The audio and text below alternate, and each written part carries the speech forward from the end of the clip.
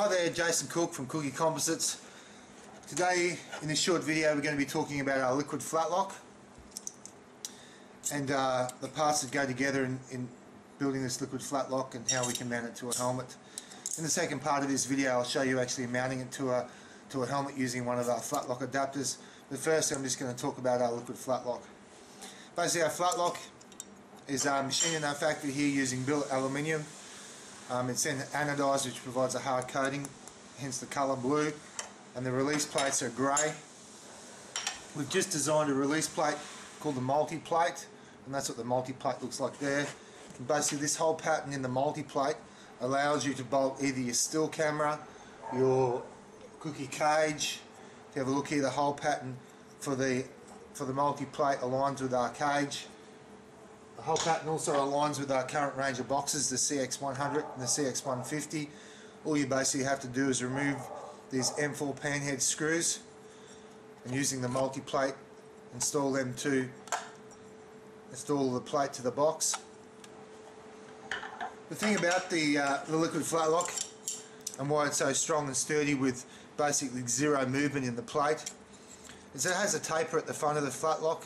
If you can just see it on that angle there, so it really is only a unidirection type of release plate, meaning it only goes in one way, and the pin mechanism basically has a small taper on it. That's how it goes there. So as this pin slides into the flatlock, the further it slides in, the more the taper pushes down on the plate and holds this plate securely. You'll find that the further you push this plate down, the more this pin will want to slide in until it's fully slid into the lock position. So that's fully locked. That's not fully locked. So just when you are installing your flatlock, just make sure that the pin is all the way in, and you know that by the fact that the plate won't move. These little nylon rubber bumper stops that sit in here provide a little bit of up force in the release plate to ensure there's no movement. And basically that's the flatlock. The kidney spring is shaped as such. It goes in this slot machined in the bottom of the flatlock, so it's very easy to install. Just drop the blue kidney in place. We do have some clear kidneys kicking around as well.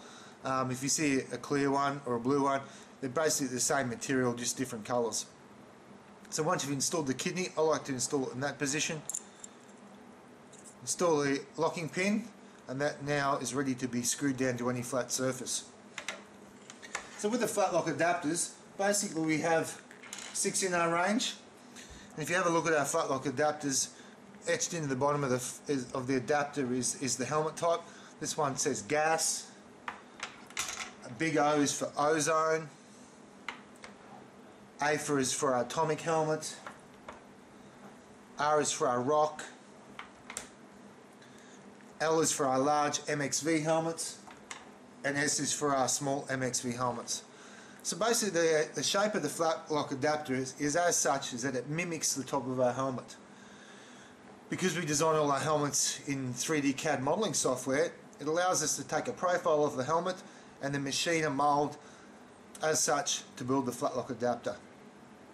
So basically the flatlock adapter is designed to sit as close to the helmet as possible and also provide a flat platform to screw your flatlock to. It's very important when torquing down your flatlock that you do it in a way as such that you don't twist the plate.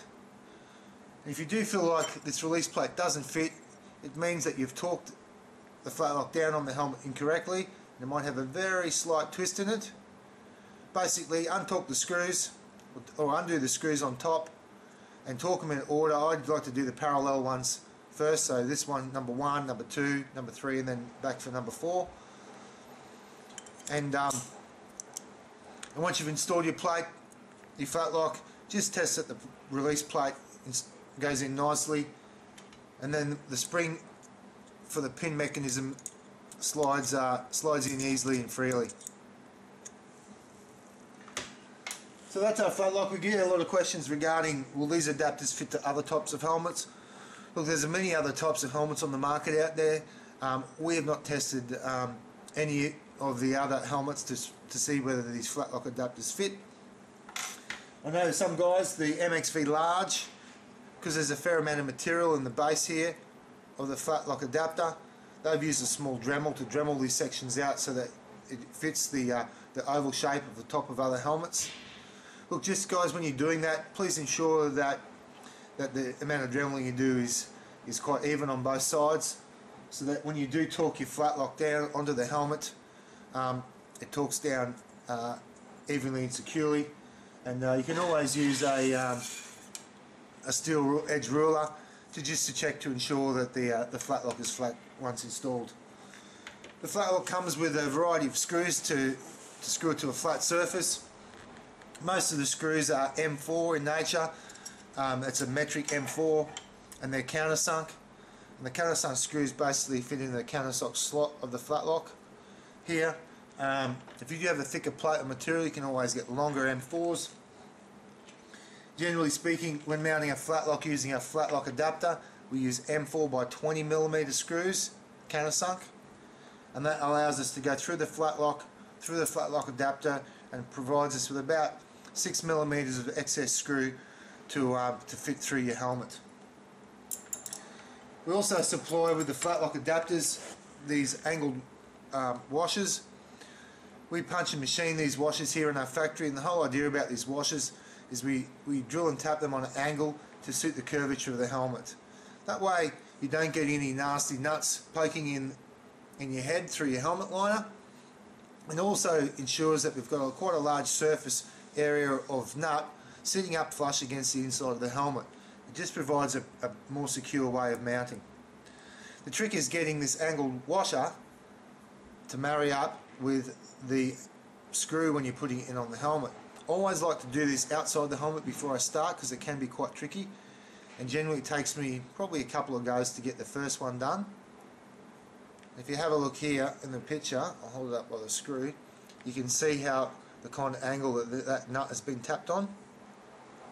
So basically what you can do is do it up in your hand using a marker pen or just a screwdriver. Put a small mark on the washer so you get the angle correct, and then once you get your tongue in the right position, put this screw through your Flatlock, through the Flatlock adapter, hold the screw inside the helmet, and using a star or Phillips screwdriver, do it up from the outside. Don't try forcing it, let nature take its course. Have a steady hand. I think by inserting the countersunk screw first into the washer, you can see the angle that it's on, and that'll give you a bit better idea of how it's going to go together once you put the washer inside the helmet. I always like to use a little bit of thread locker. Use the red stuff. The red stuff is more of a lock rather than a secure kind of material, and using the thread locker means that basically these can't rattle loose over time. General maintenance of the Flatlock, it's good to ensure that these screws are secure and tight, and it doesn't take more than a couple of seconds to pull your star screwdriver out, run around those screws just to ensure that they're tight. We have destruction tested the Flatlock. We used a 50-ton press to test if and where the Flatlock was going to break. I've got the Flatlock here that we destruction tested. You can see basically what we did was we put the 50-ton press in the centre of the release plate and started applying pressure. We got to quite a few ton before there was a breakage.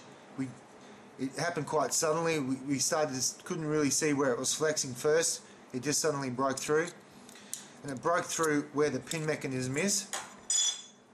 Basically the pin bent first, and then it broke through the release plate like so. So these are quite strong, and they will take quite a substantial force. The key is ensuring that the pin with the taper goes all the way into the Flatlock release plate when you install your video camera equipment. If you check that every time you go jumping, you can't go too far wrong. Right, the next video will be on installing a Flatlock to a helmet using one of our Flatlock adapters and those angled nuts and washers we were talking about. I'll speak to you soon.